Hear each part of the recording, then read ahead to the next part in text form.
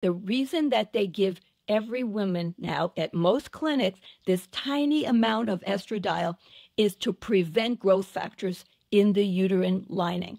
So if you have estradiol, it will do its thing in the uterus, while it's also doing its thing in the brain, in the bone, in the skin, in the arteries, everywhere, okay, in the joints, you name it, okay, in the GI tract. So you will make growth factors appropriately everywhere in a controlled fashion. Now, remember, you also need progesterone. The progesterone has to act as kind of like the brakes.